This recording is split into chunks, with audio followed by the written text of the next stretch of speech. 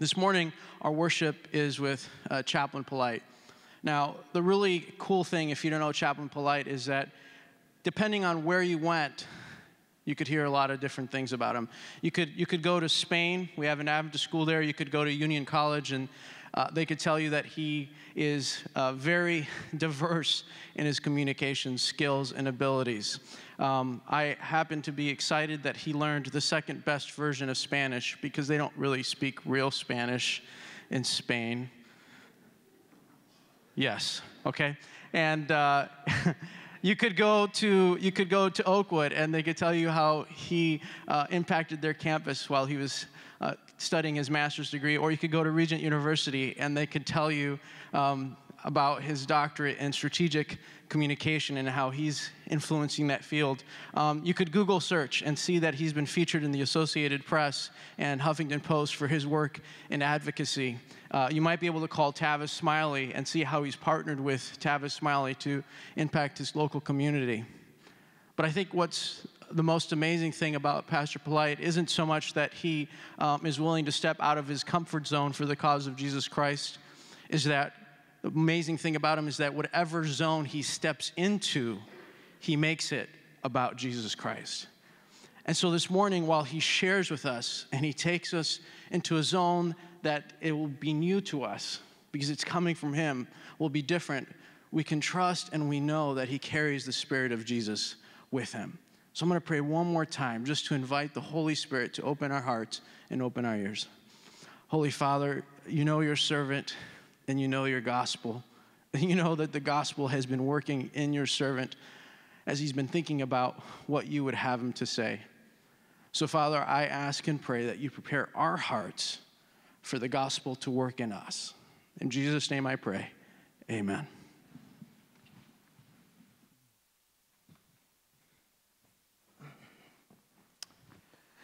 Good morning, Andrews University. Super excited to be here to talk about this identity thing a little bit and to have the privilege to do it to the backdrop of Black History Month. That's just major for me.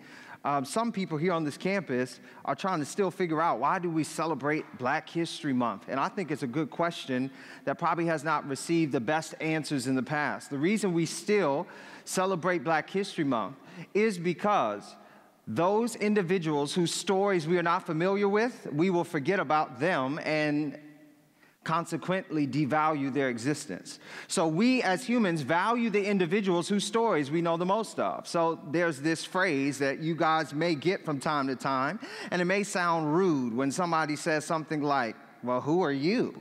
If you look at the etymology of that phrase, though, that goes back to individuals who are asking about your history. So if you are to go into ancient times and hear that same phrase, well, who are you? That would usually spark a conversation where you go through your genealogy, letting people know who you are. So I am going to talk about this identity by starting here with this picture on the screen. And I want you to look at this young baby boy, and man, doesn't he look cool? Doesn't he look happy? He is definitely a superman indeed. The question that I have to start off our discussion this morning is, why do we call this baby black? As I'm looking at the picture a little bit more closely, I recognize that he has some beautiful black hair and some awesome, big, bright black eyes. But that color does not match the color of his skin.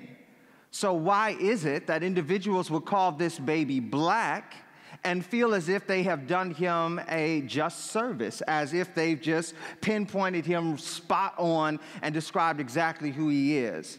Why is that baby called black? Let's look at another slide of another baby. Look at this guy.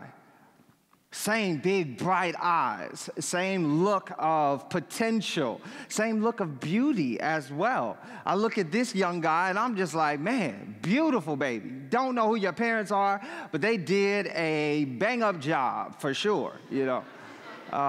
And when they produced you, man, they did this awesome thing called creating. But as I'm looking at him, I'm trying to figure out, why do they call this baby white? If you look at that picture closely, it seems like he has a backdrop of a white background. He also has a white little onesie on as well. And it is very clear that his skin color is not white. So why is it that he is called white? And why is that okay for describing his identity? Finally, I want you to look at these two, and I want you to really take in what your mind does as soon as you see them. There's something that happens in your subconscious that tries to communicate to your conscious mind that this picture is incorrect, that there is something about it that is not only odd, but also phenomenal as you see this white child sleeping wonderfully close to a black child. The issue is, why do we feel comfortable describing this photograph in these terms? Why is it that these two individuals, these two babies, as they snuggle up next to each other, why is it that they don't understand the difference between black and white? And when is it that they are taught such things? Because as the study seemed to suggest, by the age of 10, both of them will not feel comfortable getting that close to each other. So what changes? Where do these terms come from? And why do we call them accurate when it comes to describing the identity of people? It is because, and I want to submit to you, that black and white is not the delineation of a race.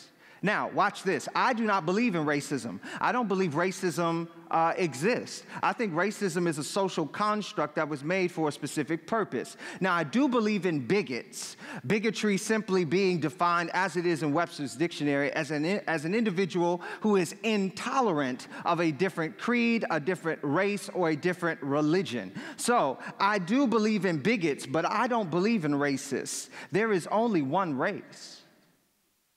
The human race.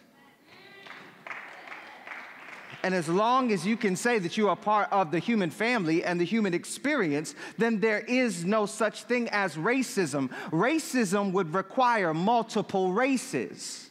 But since there is only one human race on the planet, how can you have racism?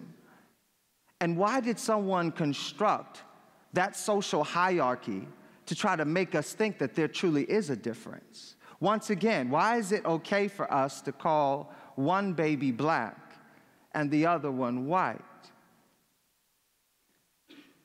The answer to this question, I believe, resides somewhere about 1795 with a young, well, actually not too young at that time, he was a little bit older, middle-aged philosopher by the name of Johann, right?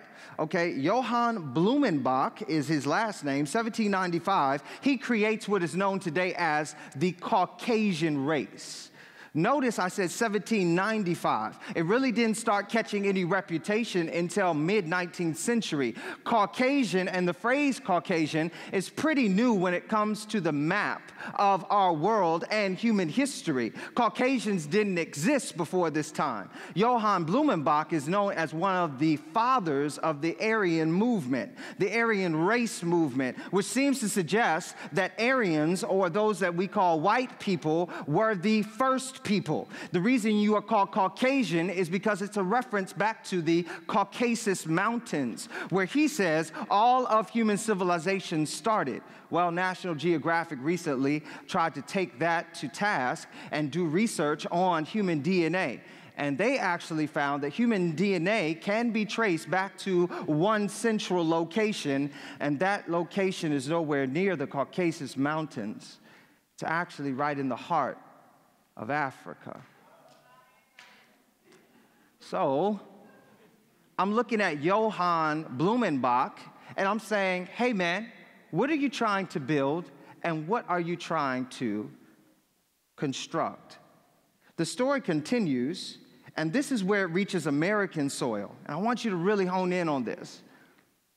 On American soil, there was not this delineation of blackness and whiteness until the late 1800s.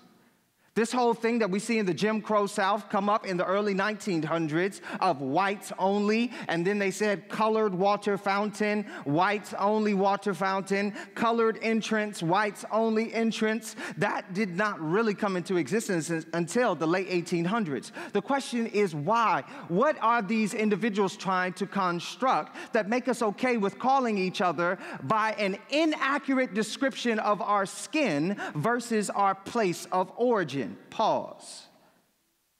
Every single people group throughout human history has always been called based on their place of origin. So why is it in America that something was built to identify you inaccurately based on the color of your outward appearance? America is the only country in world history that has ever done this. We are the only ones ever that created a yellow man, a red man, a white man, a black man, and a brown man. We are the only country ever that has built this construct. What are they trying to build? And what are they trying to get across? Late 1800s, there's an issue. Slaves are freed, right? The only delineation between a white poor person known as an indentured servant, which I do want to throw in here, do you know that white indentured servants were way more prevalent in the United States of America than black slaves? But do you know that both of them lived in similar conditions? They were both treated the same. The only difference between a white indentured servant, though, mostly made up of immigrants coming to the country, and a black slave was this word freedom. One was considered free, and the other one was considered a slave. But when you free all the black people, you no longer have that delineation. And now there's a part of history that many of you were never taught in your classrooms about the revolts that started throughout the South, specifically, where indentured white populace was starting to team up with newly freed black populace and revolt against the hierarchical system of classism in the South. Because the whites now said, wait, we're not being treated well, and they no longer have this delineation of, well, you're free and you're enslaved. So what ends up happening at this point? Now they start seeing each other as equals. There's no difference between me and you.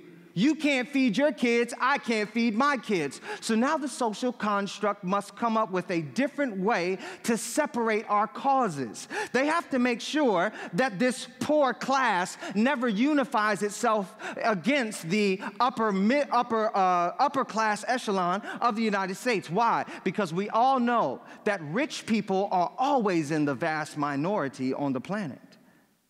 So if all the poor people, as we kind of see in this chapter of history called the French Revolution, ever decide to unify themselves against the rich, they will bring down the social construct.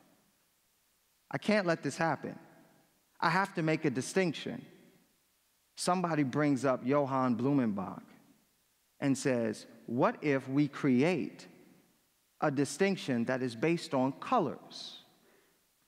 What about if we change the way we identify individuals based on the experience and not based on point of origin?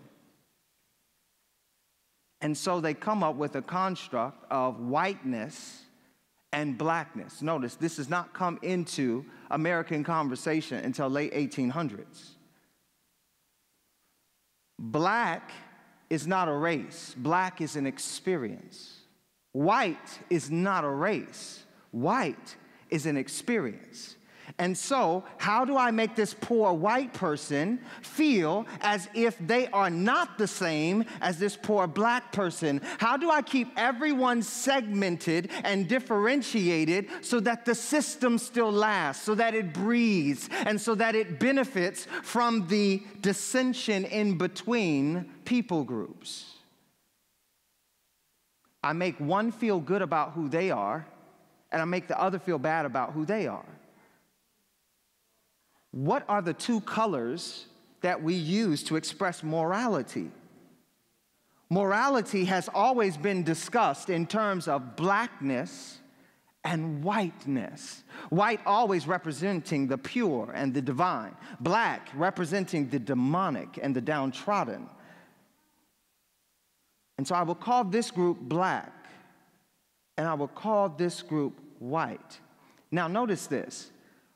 Every single white person in America should be offended by this. Every single one of you should be offended. Why?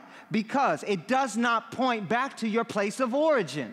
It is still a slap in the face. But the reason why white people don't mind that title being placed on them, instead of you being forced to call them German or Dutch or Swedish, and why not British? Why is it okay to call you white? It is because since white is positive, you don't care. The only people that really care are the people who get the bad name, black. And here's the issue in the United States of America that all of us have to deal with. The fact is that blackness has always been seen from a negative light, while whiteness has always been portrayed in a positive light. And so the reason we accept our identities being described as colors, as if we're all just crayons in a box, is because it's okay if you are seen positively based on your color. And this thing has really taken over our religion too, hasn't it? And as we have seen throughout the annals of time, Christianity, especially in the Western Hemisphere, has been one of the greatest perpetuators of this colorism effect. Man, Dr.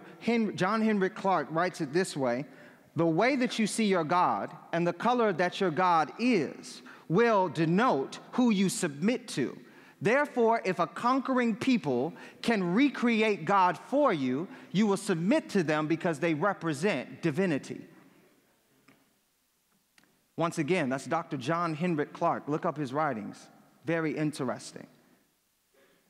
Now, some of you are saying, but he's probably a black historian, is he not? Wouldn't he say that? Yes, he is. So let's go to some white historians. Let's go to Godfrey Higgins, for example.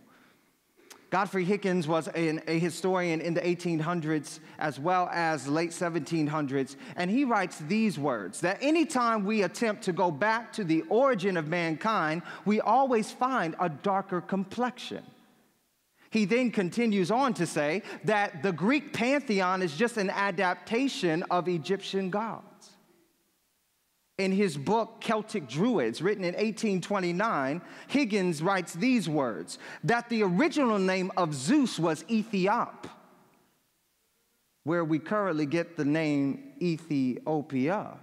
Wait, are you saying that people actually name regions after the gods that they serve? Oh, heck yes. Where do you think we get the term Europe, which comes from the name of the goddess Europa? Yeah. Father Ferdinand wrote this in 1500, his journal of visiting Ethiopia.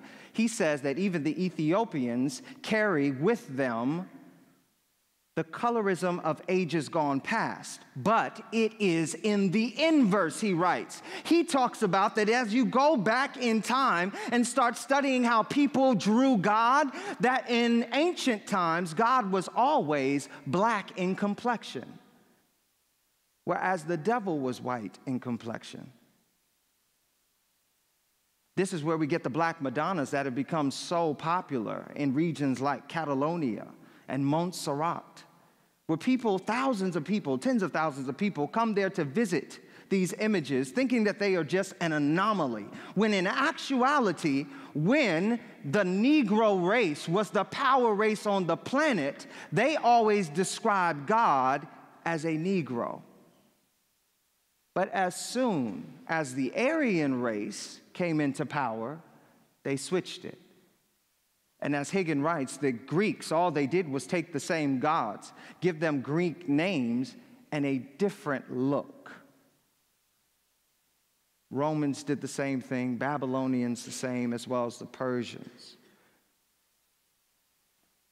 And so now the Jesus that was taught to many missionaries, good-hearted individuals that brought them Bibles with European pictures that seemed to depict righteousness, now was used to colonialize the mind, not save the soul. But can you find this in the Bible? I hear you talking about history and things and identity, but what does the Bible say about it? Well, the Bible agrees that this has been something that has been used over human history for centuries. Look at this text. This is from Daniel chapter 1 and verse 7, reading from the New Living Translation. The chief of staff renamed them with these Babylonian names. Daniel was called Belteshazzar. Hananiah was called Shadrach. Mishael was called Meshach, and Azariah was called Abednego. Now, go to the next slide. This is what their names meant, where they came from. I want you to see this. Daniel represents God is my judge. Hananiah means Jehovah keeps him.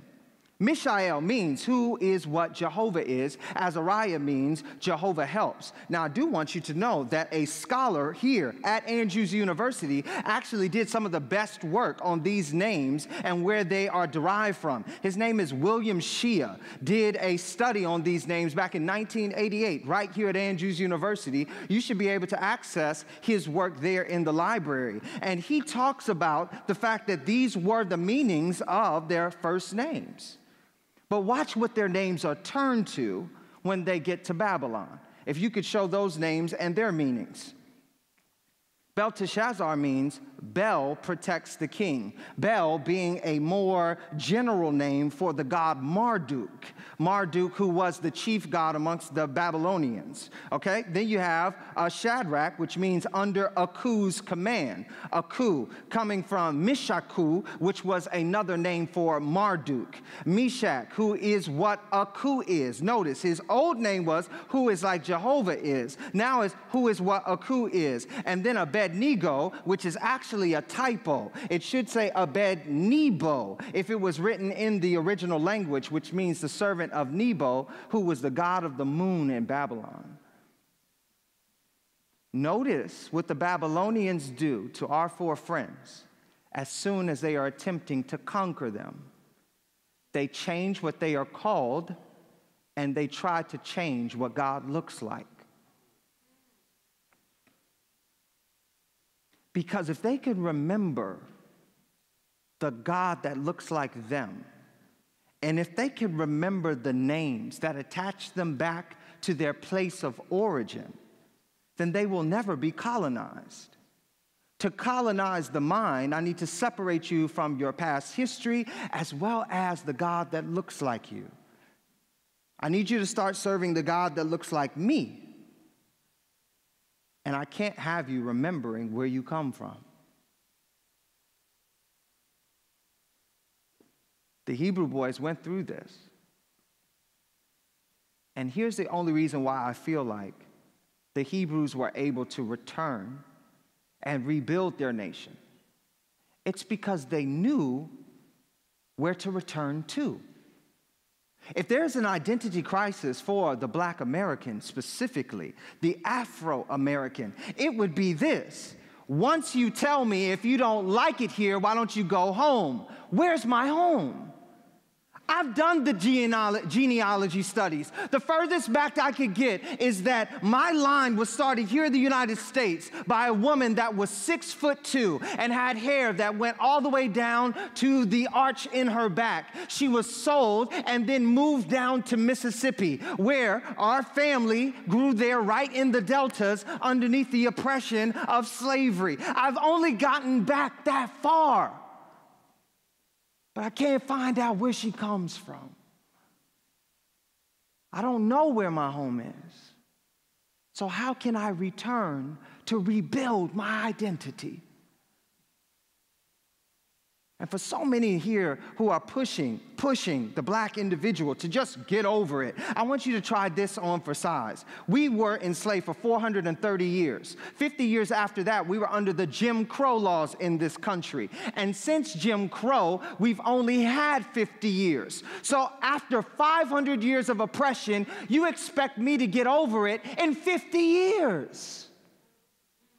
You expect there to be no residual effects of how I was separated from my place of origin, my culture, and reintroduced to a God that doesn't look like me, not to save my soul, but to colonize my mind. And that's why today when I go to a hospital and they hand me an application, and that application says, "What are you?" I check other, because I'm not black. I'm not white. I'm a person in search of who I am. In closing, I want you to look back at this photograph, a photograph of these two children, and to notice that they currently don't know anything about this construct. So I can almost hear your question, well, what do you want to be called? It's not really about what I'm called. It's the fact that you would think to ask that question. That you would think enough of me to ask me, what do I want to be called? To allow me to tell you what my identity is. To take you through the story of my ancestors and how we are still a people in search of our place of origin. But in spite of all of that, have we not risen like the phoenix? Out of the ashes we do rise.